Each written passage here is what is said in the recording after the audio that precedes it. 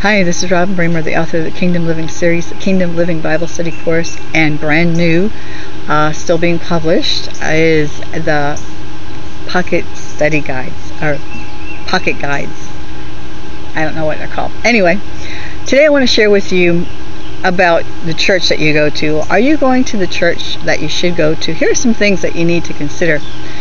And from the very beginning, when I became born again and filled with the Holy Spirit, God showed me that I would rock the boat in whatever churches I went to or wherever I went, because I would not accept the norm, that I was hungry to get into His presence and to know more. So I've always rocked the boats. I've always been in churches where it was a battle for me to be there, either because the pastor didn't like me or because what I believed he was threatened, or basically I kind of outgrew the pastor in a sense because I was hungry and desperate. But I just want to share with you, are you in the right church? How do you know you're in the right church? There's a couple different points I want to cover, and I just might go in rabbit trails while I do this, but the first thing that I want to point out is if your church does not have signs, wonders, and miracles, get out of it, because it's a dead church. It's a religious church. It's not a church that's moving in the new covenant, and the new covenant is about the Holy Spirit and the supernatural things of God. Now, second of all, if you are in a church that does not move in the supernatural things of God, that does not allow the Holy Spirit to move, which unfortunately is a hard place to be, and I've been there, might even be there right now, but if you are there, it better be because that's where God wants you to be.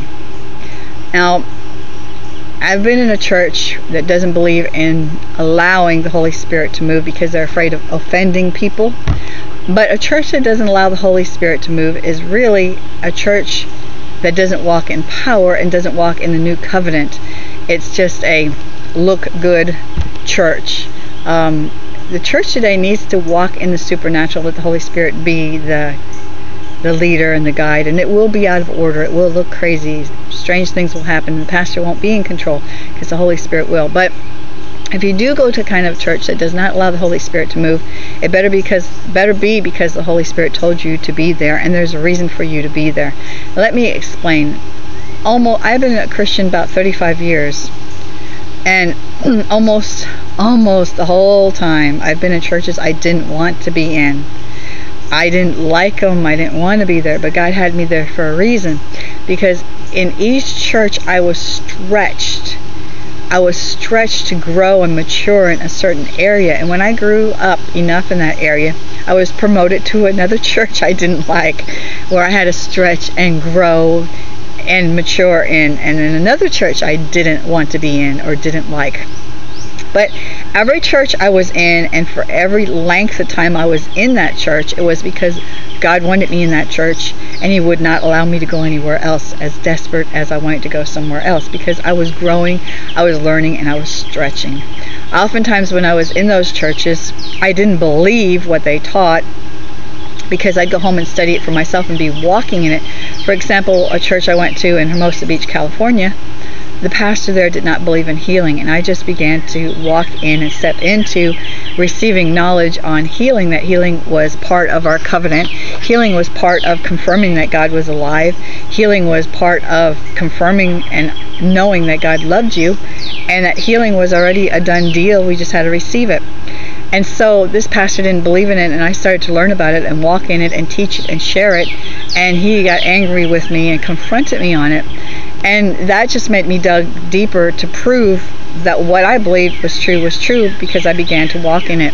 And that is how my whole Christian walk has been. From one church to another church, I have been put in churches I didn't want to be. Sometimes with pastors I did not respect. Under leadership, I respected them. I respected the anointing, but as a person, I didn't think they were good pastors. They were not good leaders. Their personality and my personality clashed, and I had to stay under some of those leaders, sometimes for up to 2 years or more, and submit to their leadership and honor that. And that was a hard place to be. And some of my pastors I outgrew because, like, for example, the healing one. So what I'm saying, the number one thing I'm saying in this little section of this teaching is, if you're in a church that doesn't believe in signs, wonders, and miracles, and you do, and you know it's true, you need to get out of that church and ask God where He wants you to go. The only reason you should be in that church is because God says stay there, and He's teaching you something, and you're going to grow. Okay, so here's the other number 2. If you've been in the same church all your life, let's see, how can I say this nicely? If you're always eating off of an apple tree, and you got really awesome apples, but you never tasted an orange, because all that apple tree can give you is apples, then you got a problem. And what I'm saying is, it's really, really good to be in the same church all your life. But if you're not feeling as though God's telling you to stay there, you need to change churches, because your pastor, what your pastor teaches, if you don't go home and feed yourself, you're only going to learn what he teaches. So if your pastor believes in the salvation, and he just teaches salvation, and everything he teaches comes from the point of salvation. He doesn't teach on baptism of the Holy Spirit. He doesn't teach on healing. He might not teach on leadership or whatever. He teaches on his calling and anointing is in one area. Then your calling and anointing is going to be in that area. It's not going to grow or expand. You might have learned everything you're supposed to learn from that pastor, from that church, from that ministry. You need to ask God if you should be moving on to another church, to learn another phase of your life, to expand. You might need to hear the grace message, or the kingdom message, or the end time message. You need to ask God, should I be in this church? If you've been in the same church all your life, you need to ask, should I be in this church, God? Is this where you want me? Maybe He wants you there because you're ministering to other people. Maybe He wants you to get out and get somewhere else so that you can minister through teaching, and the door to teaching is not available at that church. I don't know. That's between you and God, and you really need to ask. You do not be in one church all your life because it's convenient, because you grew up there, because you know nowhere else to go. You'll die in that church. You need to go to the church God wants you to go to, whether you like it or not. Okay, so if you've been in the same church all your life, you need to sincerely seek God and pray about if that's where you're supposed to stay.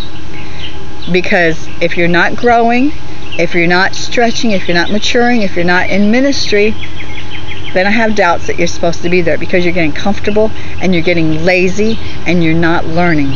Okay, now the next thing is, whatever church you're in, make sure you're supposed to be there. If you are, sometimes you're in a church where you disagree with the pastor. For example, maybe you go to a Baptist church, but you started learning, God started teaching you through other sources about the baptism of the Holy Spirit and speaking in other tongues. And every time you go to church, that pastor slams speaking in other tongues, slams speaking in other tongues, says it's of the devil, say it's not for today. But then it takes you back and forth, and you ping pong back and forth. You go to church and you hear it's not for today, but you go home and God's talking to you through some other sources and saying, speaking in tongues is for you, it's for today.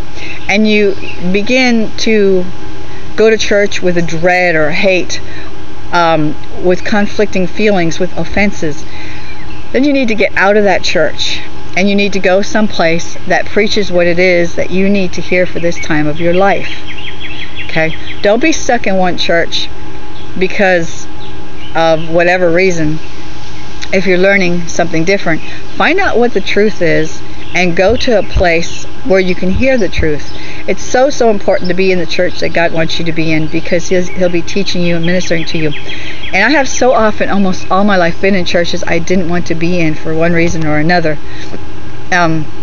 But I have been stretched. Sometimes I have to go to 2 churches to get what I need. I need to go to this church to be filled with the Holy Spirit, to be free in the Holy Spirit. I have to go to this church to hear about the grace message and how good God is, and to walk in victory and power. It's like, I just wish God would take the churches and put them together and you could have one perfect church.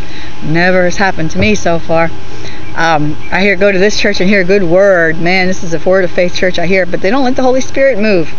and they don't function in the supernatural. So it's like, just have my own church, but I don't want to be a pastor. It's too much work. I just like being a pastor over the internet. I don't want to be one for real. Hopefully God's not calling me to be a pastor. It's too much work. I'd rather stand in my office of a prophet and the anointing of evangelist. I like that a whole lot better. So anyway, so ask God about the church you go to. Ask Him if you're supposed to be in that church. Ask Him what you need to be learning. Don't stay in a church where you're getting offended, where your pastor is preaching against something that you believe in. I've been there for a couple of years in a church like that, and it is so hard. It opens up the door for the demonic attack. Because you're doing battle not just with your conscience, saying, every time the preacher says this, you just cringe inside and you just want to punch him, and you get so mad and say, no, don't say that, that's wrong, you're hurting people. Then you go to church and you can't even look the pastor in the eye because you know what he's teaching is wrong. You know he has the right heart, but he's coming from wrong direction, and you can't say anything about it, but you have to respect him and be under that covering. It's so frustrating. So make sure you're in the church that you're supposed to be. Make sure you're doing and learning what you're supposed to learn, because what church you go to is a matter of life and death. And sometimes you might have to go to 2 different churches. But you know what? You can't go to 2 different churches if you're an immature Christian, because you're going to get offended. You're going to talk about people. You're going to put people down, and you're going to get yourself in trouble. You need to shut your mouth, and you need to go where God sends you, and you don't need to tell anyone else your business. It's between you and God. So pray about it. Be in the right place at the right time. Please, please, please, please, please do not go to church and just get fed there. You have to come home 7 days a week, 24 hours a day. Get into the Word yourself. Study the Word yourself. Spend time praying in tongues. Let God interpret what you're saying. Spend time confessing the word of what God says about you, so that it opens the door for the Holy Spirit to teach you. And learn at home, because someday the churches will not be there. You're going to have to feed yourself and stop getting spoon-fed at church. So my name is RobinBremer.net is my website. Be blessed, and I hope that you go. I pray in Jesus' name that you go to the right church for the right reason, and that you hear from God and are led by the Holy Spirit. In Jesus' name, amen. I'll talk to you tomorrow.